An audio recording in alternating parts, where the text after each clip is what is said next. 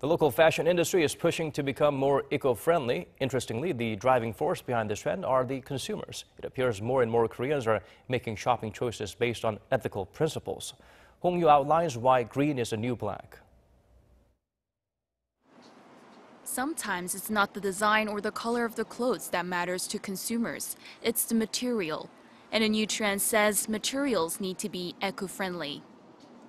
The fashion industry is creating green clothes, garments made from environmentally friendly materials. K2, a Korean outdoor brand, has come up with a product made out of eco-friendly hanji, that is traditional paper handmade from mulberry trees and other natural sources like Chinese yams. They are also doing a clean bag campaign, handing out bags to hikers at the entrances to mountain trails so they can collect their garbage. We hope that through our campaign, we can not only sustainably protect the environment, but create a synergy effect and get our customers to be part of it too. The brand Patagonia has released a recircle collection using recyclable wood pulp, and they're donating 1% of their annual profit each year to environmental organizations worldwide. Marmot, another outdoor brand, has released the Marmot thread line using thread made from plastic wastes.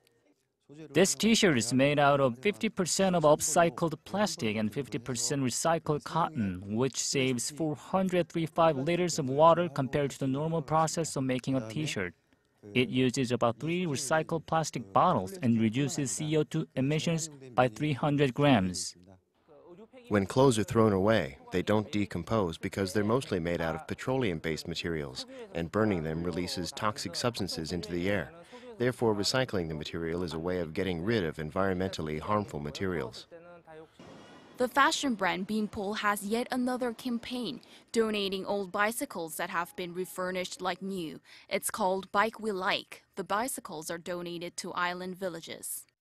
With more attention on environmental issues and the damage caused by certain materials or the method of production, the demand for eco-friendly products is increasing, and the clothing industry will keep adapting towards the preference of consumers towards eco-friendly products. Hong Yu, Arirang News.